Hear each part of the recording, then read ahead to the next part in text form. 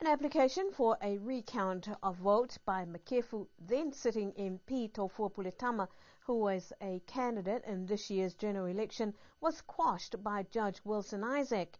However, the appellant's application for a judicial review was last week dismissed by the Niue Court of Appeal. This means Salilo Tongia, who defeated sitting MP Tofua Puletama by one vote, retains the Makefu seat, as the Niue Court of Appeal failed to find any defect in the decision of the judicial review carried out by Judge Wilson Isaac. The court rejected an application from the Crown for costs. Legal representative for Mr. Puletama said the Court of Appeal has ruled that's the end of it. But he said this matter indicates that when voting matters are raised before the elections, proper procedures has to be undertaken. Apart from the Makefu electorate, only one other village questioned the procedures pertaining to the legality of a voter in the Hikutawake electoral roll.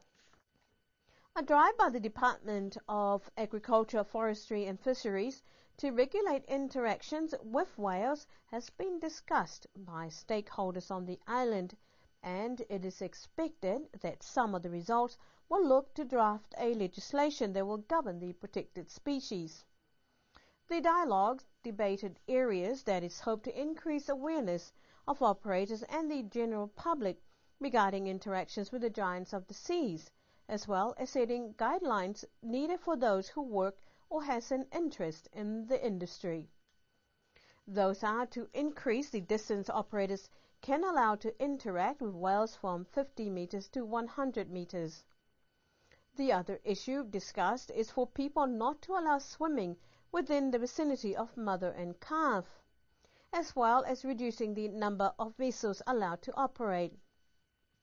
The discussions also addressed concerns from the public and whale advocates over the operational guidelines lacking within the industry to ensure the protection of whales.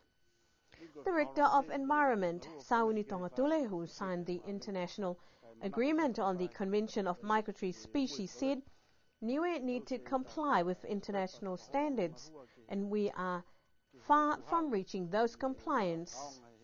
Mr. Tongatule said his department fully support the drive by DAF to encourage regulating of operations within the industry.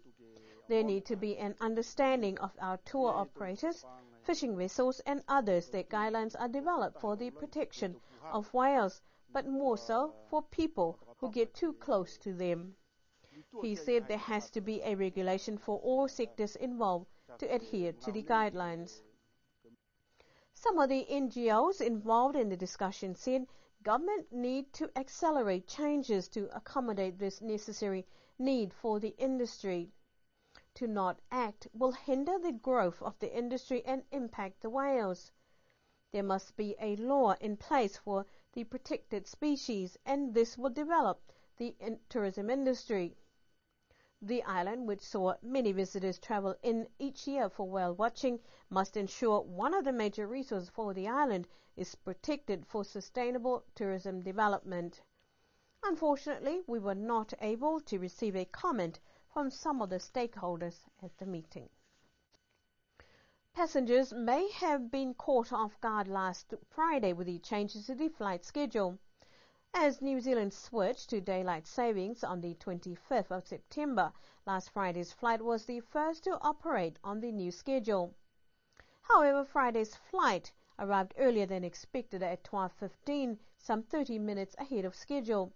Sources say that when the plane landed, passengers were still checking in. Travel agents say despite information and announcements of the changes, some passengers still turn up for check-in at the last minute. Passengers travelling out of Niue are reminded that check-in starts at 8:30 a.m. and the plane arrives at 5 minutes to 1. Following these schedules will avoid any disappointment. The airport was buzzing last Friday not only due to the flight schedule changes, but an incident with a rental vehicle bursting into flames in the car park was cause for some commotion.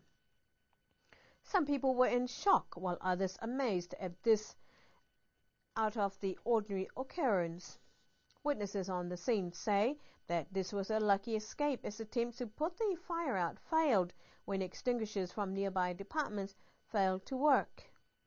The speedy action by those present to push the vehicle away from other motor vehicles to avoid any further acceleration to the problem.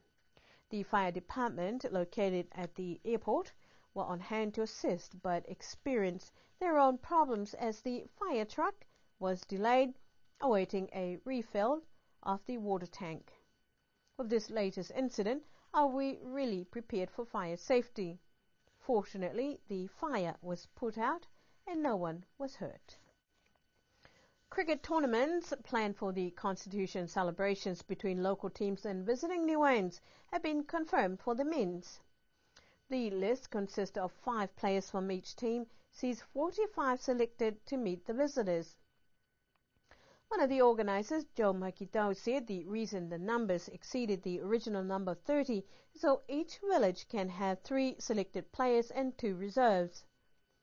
The 9 teams include Mutalau, Lakepa Liku Hakupu, Vaia, Avasele, Tamakotonga, Makefu, and combined team of Hikitawaki and Toi. Champions Tuapa, who took out overall tournament for 2011, has decided to give other villages a chance for the combined team, instead concentrating on its own game with the visitors that is proposed as the first game on Saturday the 15th of October. Second runners-up, Tamakotonga, is scheduled to compete with the visitors on Tuesday, the 18th of October. Niue national team is scheduled to compete on Friday the 21st of October, with the final test scheduled to take place on the 25th of October. The visiting teams are expected to arrive on the island next week. We'll bring you more news regarding the women's competition on Thursday. To end our news bulletin for tonight, Niue's oldest living centurion, Mokasehina Toi of Alufi, celebrated her 102nd birthday yesterday, surrounded by friends and families. Born on the 3rd of October 1909, Mokasehina married Toi of Alufi, one of the few Niuean soldiers to return following the World War. According to a family member, Mokasehina and Toi had 11 children, with which just may be a secret behind her longevity. Some families made the special trip from New Zealand to celebrate this momentous occasion held at the Pacific Way Bar, and were thankful for the many years they have spent with the matriarch of the family. Mokasehina has spent much of her life in Niue with her youngest daughter, but at times making the trip to New Zealand to spend time with her other 3 daughters, and many grandchildren, great-grandchildren, and even a great-great-grandchild. Interesting enough, Mrs. Toi's celebration was a joint party to celebrate the 80th birthday of one of her daughters.